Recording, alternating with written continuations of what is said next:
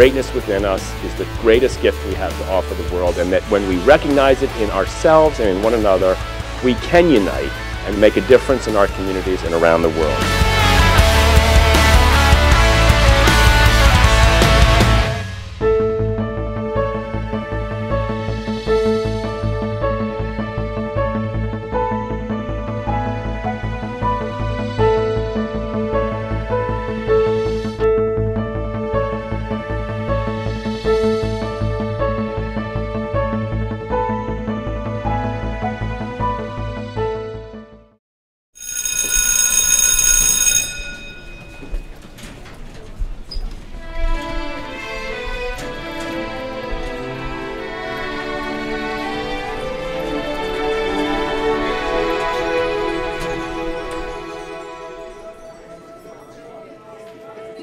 A crowded room, she sits alone. She wants a friend to call her own. She hears their words, she feels the pain, until someone stops and asks her name.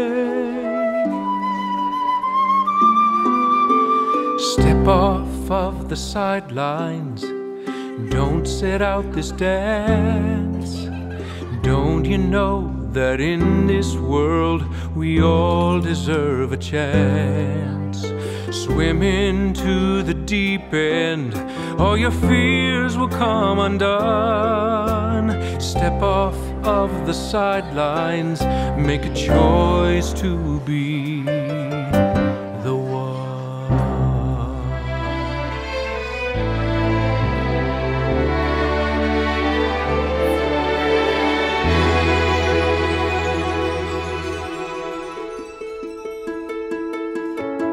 Her senior year, she wears a crown. She stands so proud before the crowd.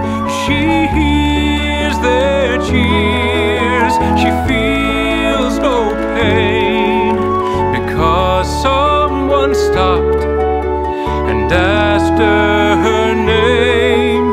And from that day on, life wasn't the same. Step off of the sidelines, don't sit out this dance. Don't you know that in this world we all deserve a chance?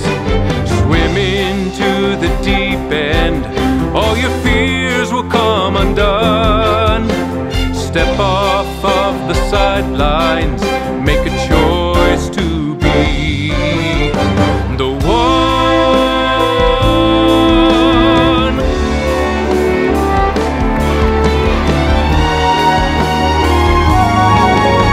Step off of the sidelines, don't sit out this dance. Don't you know that in this world we all deserve a chance? Swim into the deep end, all your fears will come undone. Step off of the sidelines, make a choice to be the one.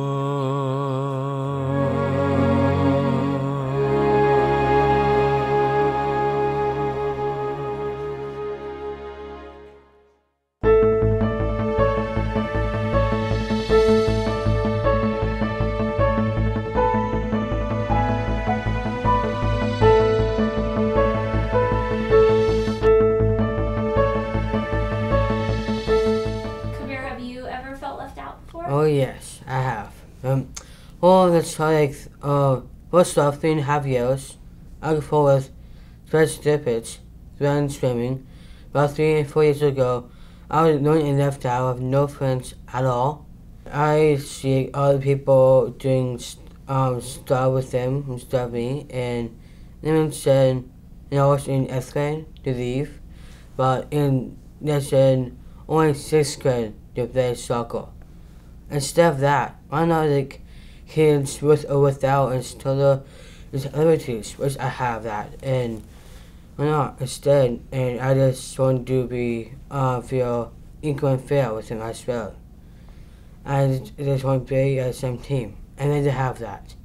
Then to have that spread the word and the work of pain, and it's annoying to me. And with now my high school, which I move on, I feel all golden, all happy again, with more awesome friends, with national and state Jack, more awesome friends. Send me. Yeah, so Kabir's story started out where he, in middle school, it sounds like, right? Yep. He wasn't included, but he had unified soccer, and that was kind of his catalyst for involvement. And mine was kind of similar, like elementary school, I was pretty left out too. But my brother had an intellectual disability, and I saw him having the time of his life in Special Olympics, and his coach contacted me and said, hey, we're looking for unified partners, and that's where I found my home as well, and made friends and joined the National Yak with Kabir. Mine too. Yeah, so our stories kind of started out similar. He did soccer, I did tennis, but it's a great way to form friendships, and seems like we both got a really good friendship going on, right? That's right. Yeah.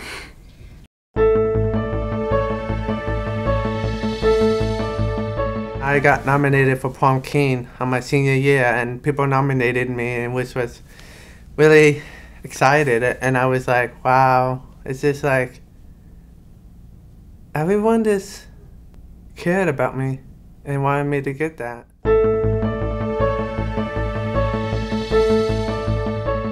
It's funny because like that school, nobody would have to step up to be the one because everybody would already be at that level. So people would be the one for each other, but it would all just be a community. Nobody would ever have to have somebody step in and give them a high five. Nobody would ever be walking to class alone. And just that kind of like utopian school society, while we don't really see it today, it's there and the potential is so there, and we're just trying to get it to that point. Just showing respect is my big one. Respecting others with and without intellectual disabilities. And I just want to have respect in my school.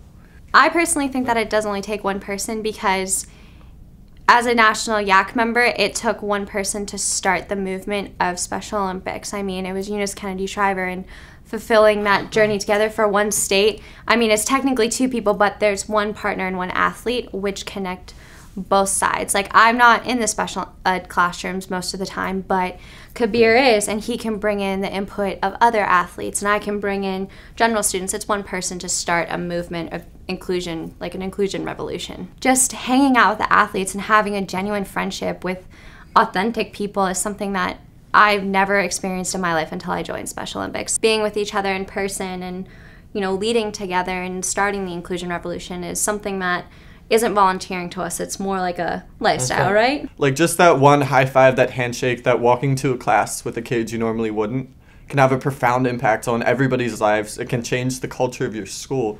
It's just that one little like moment can trigger like a huge series of events that ultimately ends up changing the world.